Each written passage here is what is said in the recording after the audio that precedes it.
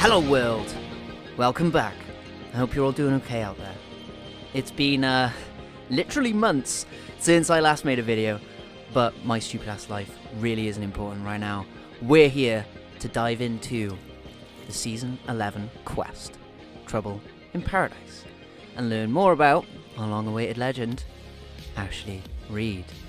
There is an absolute ton that I could say and that I would like to say about this storyline all told, about everything else that I've missed. I've obviously been anticipating Ash for a while now. Ultimately, I'm very happy with how they've executed on her so far, and in this first chapter. But let's see how they've done it. Obviously very happy to see a return to the Broken Ghost format. Pure dialogue, I have some ideas about how they could adapt this even further, that we'll discuss as we get into the first chapter, The Two Halves. It's quiet, aye. Dark. Computers flickering. Parts swaying after Newt's fine work. Bits and pieces of different arenas skid across the screens. There's a ringing in my ears.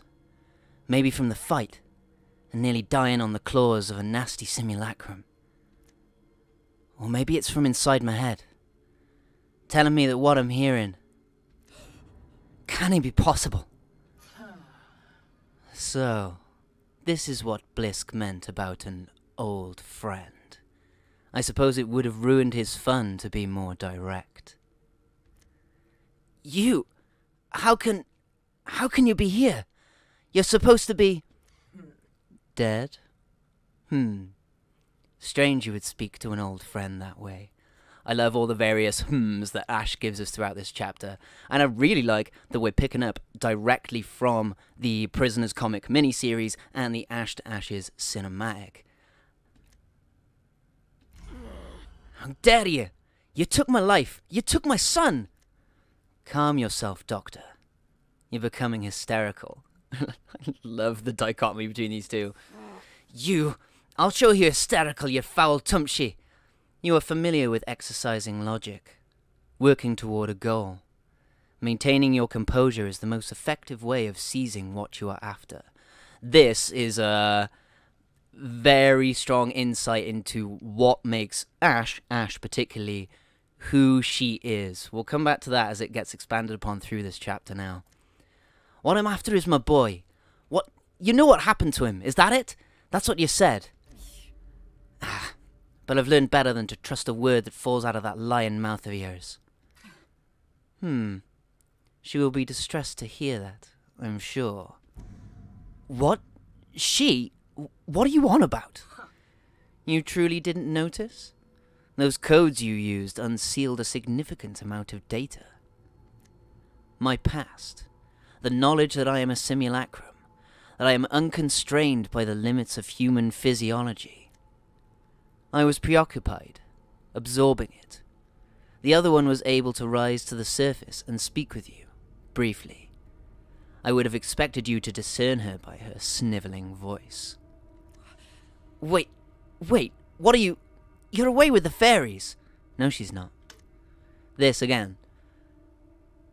The idea of becoming a simulacrum, something that Ashleigh Reid accepted and chose to do while still alive, and went through the process of while still alive, to become unconstrained by the limits of human physiology, that is something that she did, personally inspired by Mary, the quote of, without stepping into the unknown, without risk, there is no discovery.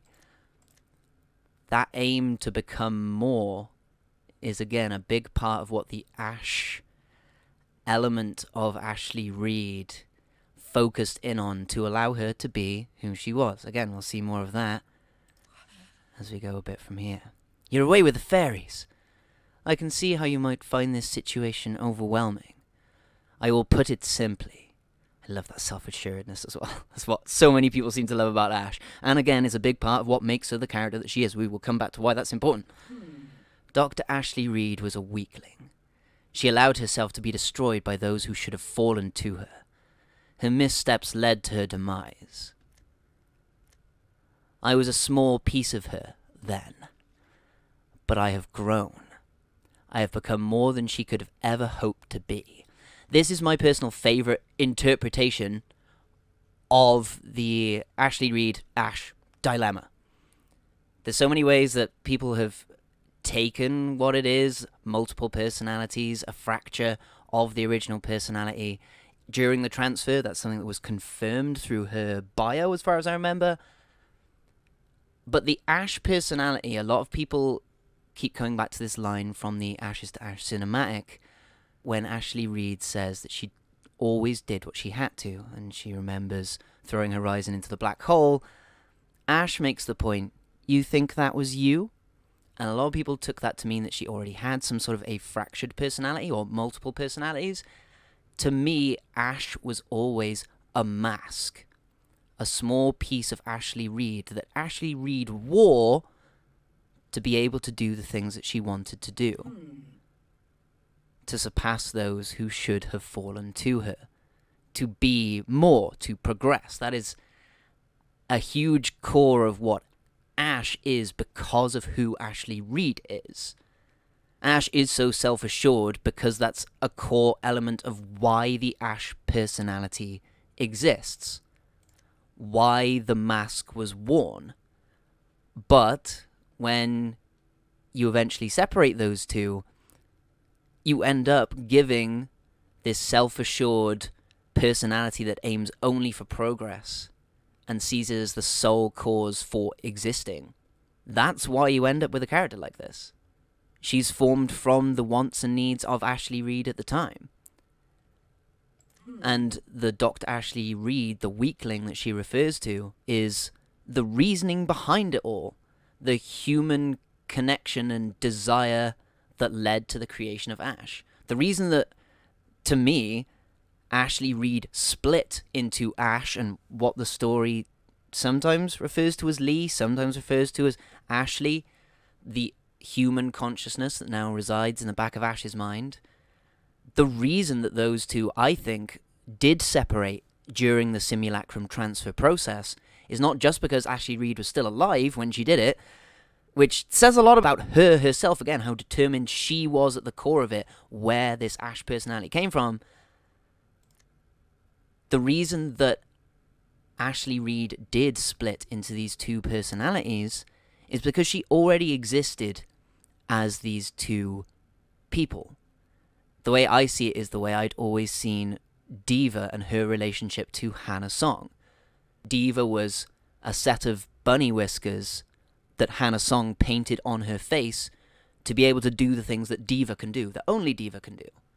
Again, Ash and Ashleigh Reid, I think, are in the exact same situation here. That was an interpretation I had come to, and I'm glad to see them, to me, confirming it here. Being a small piece of who Ashleigh Reid was, and having to be forced to the surface because of the trauma of transferring into a simulacrum when you're still alive, dying, as it were.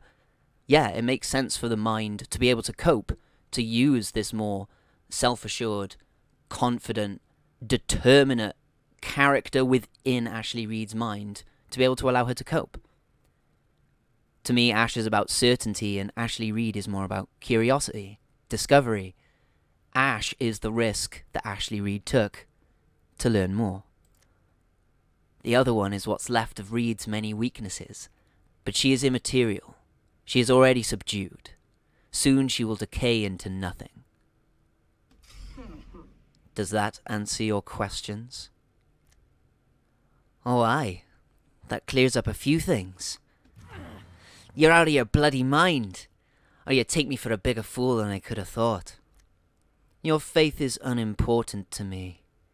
You may believe my explanation, if it satisfies you. It does, thank you, Ash. Satisfies me? You took everything. My home is gone forever. My son grew up without a mother. Because of you. You think anything you say will satisfy me? Go, Mary, go. Thank you, Ash, for the You always were overly sentimental for a scientist. But I assure you, it was not personal. That's a kicker. 'Cause, oh man, there is so much personal between these two. What? Dr. Reid had no vendetta against you. Yeah, she fangirled over you hard, Mary. Throwing you into a black hole was a difficult decision that she needed Ash to be able to do, and even Ash, I had no such vendetta against you. You were merely one obstacle among many, a casualty of the mission. Like Newton? Was he an obstacle? You and the other one. You were both so captivated by him. Curious. I found him quite dull. Though I suppose it makes sense for you. He was made in your image. You were there. The day of the explosion. You would have seen him. And Ashleigh Reid off-screened him. She let him go. We all know that by now. I hope we're all down with that theory that has been around since Pathfinder's Quest, that Ashleigh Reid let Newton go. The suggestion that there was so much more to her, there was a compassionate side of Ashleigh Reid, has been there for way longer than I think people think. And I think people forget that it's also a part of Ash too. Look back to Red Flags and Legacy Lost in the Legacy Antigen to see what I mean. And for just how she treats Horizon now. I really enjoy that both Ash and Ashleigh do kind of fangirl over Mary Summers, pretty deservedly. You really do know something, don't you? Do I? I was under the impression that you didn't trust me. Delicious, thank you, Ash. I've had enough of your sick games to last 10 lifetimes. Tell me what happened to my boy. You are in no position to make demands of me. Now, I'll be taking my leave. I expect you to find the exit on your own. I love how cold she is, man. It's delicious. You think you can take everything from me and then walk away? Kudos to the voice actresses on both their parts throughout this chapter. I really like how they've used audio here. Except for this bit here. This space feels like it could be used for so much more. Even if you just repeat the character portraits that we've had, or whether you use this for a full image to make it a bit more like a visual novel, that would be very interesting. I get that there isn't anything here because we want the sound, that lovely screen to lead us in, and that is that Ash slicing through dimensions. Is that just meant to be a dramatic sting? Because it sounded like Horizon also like cocks a gun and is going to go for Ash. This here, to me, it feels like it's missing something to accentuate the action that's actually happening. Like I say, a full image by one of the community artists would be absolutely fantastic to fit here. But I think you've also got an opportunity to change narrative style and turn this into prose, not dialogue, like written from like a narrator's point of view, like an introspective moment of Horizon dashing at Ash to try and attack her, and Ash stepping through dimensions behind a sword in Horizon's back. And then I suggest you avoid making any rash decisions, Dr. Summers. Which would be a bit more poignant with a knife in her back right now, right? We have both been alive for decades, but only one of us has walked through death to get here. And only one of us broke the fundamental laws of the bloody universe to get what she wanted. How much more poignant would that bit be if Ash had already stepped through dimensions in front of her to prove that not even this is worth a lot? Oh, and have you gotten what you wanted? God, that line, the MVP line of this chapter. Oh my fucking days. And have you gotten what you wanted? Shit, man. You're a monster. And it ain't because you're a machine. If I'd known that was you in there, I would have smashed you to bits before I woke you up. And yet, here we are. It seems you cannot help but be useful. Again, dramatic sting. What's that meant to be here? This here, those two sounds really need a bit more context to expand on what the story they're trying to tell. I like the idea.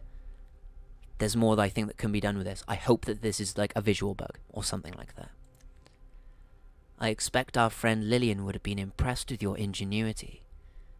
Were she alive to see it?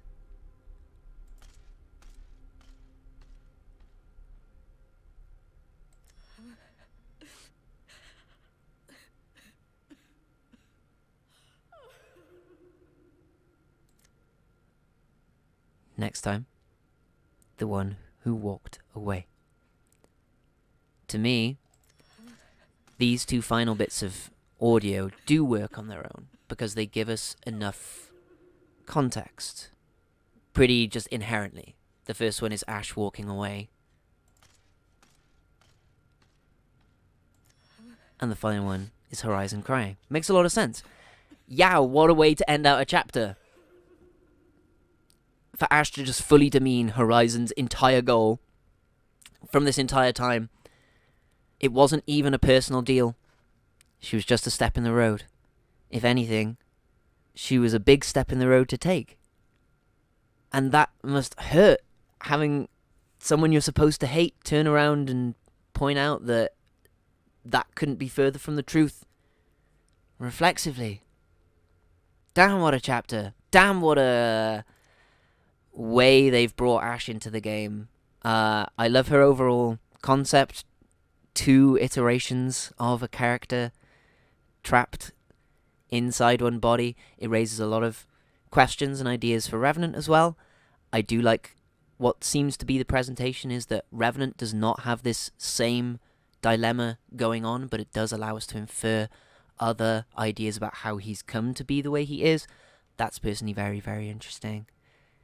Definitely lends a bit, if you want to work it towards the Caleb Cross is actually Bob Wood's theory, especially if we're thinking of how a mind will allow itself to cope with the trauma of becoming a simulacrum. Although Ashleigh, Reid and Ash both seem way more accepting at that than Caleb Cross or Bob Woods or Revenant ever would have been or ever can be now. I like that we're getting positive simulacrum representation. I really fucking enjoy that shit. And I like how it's both going against the ship of Theseus and backing it up in one go to create this really awesome dilemma within Ash herself that also then plays out into Horizon as well. Like, yes, awesome chapter. These bits here, this to me is a really good opportunity again to do prose rather than images. Earlier the sounds weren't clear enough to suggest what they were being used for, that I think images would have been the best choice. Here, again, the sounds are inherently clear enough for you to know what's going on. So to me, this would have fit to have something like, as you get Ash walking away, something from Horizon's perspective along the lines of, all I could do was let the echoes of her footsteps fade away, as I have done everything else. See, I think that there's an opportunity with these blank pages and the sound to go along with them. The sound helps us realize that there is like a change in style in a way, that at least filling this here with something will make it feel a bit less jarring to read. First time I read these, I didn't know why they were here. I thought something was missing. Again, I hope this is a visual bug. To me, there's a really awesome opportunity to expand on how this story is being told in this format if you are to use these blank pages just a little more interestingly. The focus on sound is good. Again, either be clearer with your sound or, yeah, use it in a new way to expand. I would love to see the community artist's approach to do concept art for these gaps, even in retrospect. Do you know what I mean? That would be sick.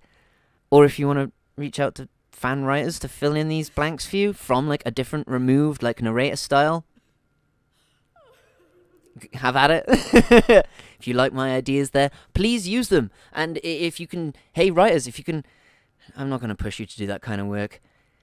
if you have the time and effort to be able to invest that idea in to any of these gaps you have in future chapters, please do so. I think it'd be really worth it. Not that it needs a lot of help, because Trouble in Paradise is off to a great start. I'm really glad to be back. I'm really glad to see them executing on their story so well. If they needed the season off to really get this in place, yeah, that's absolutely worth it. Sia stands on his own by being so mysterious that his development, I think, can come at a later time. He works sort of how Horizon did when she first came in, that her concept was so strong that we didn't need her to be the focus of that season's comic. Rampart having sort of a less inherently interesting concept, just in general, really benefited from getting to show off her dynamic personality through the Season 6 comic. But, yeah, if you're going to introduce Ash, especially with the setup that you've given us, yeah, I'm very glad that her and Horizon are the focus of this season, and I'm looking forward to seeing this expanded upon. Ash regaining old memories that draw her to an important piece of her past. Will that have anything to do with the Remnant Fleet, the motivation that she had while she was working for Vincent Dynamics? The Ashes to Ash cinematic suggests that after her defeat at the hands of Jack Cooper, Ash may have been able to suppress Ashleigh Reid a bit more, or the memories that were Ashleigh Reid got taken by the Remnant Fleet, or... yeah.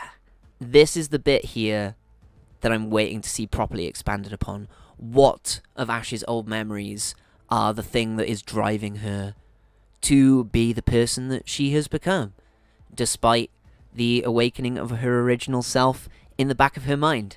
I'd fucking love that concept. There's a book by the science fiction writer Ian M. Banks called Fearsome Engine, where a character makes an AI copy of themselves that then lives inside their own cyberbrain, and they're actually initially very cooperative.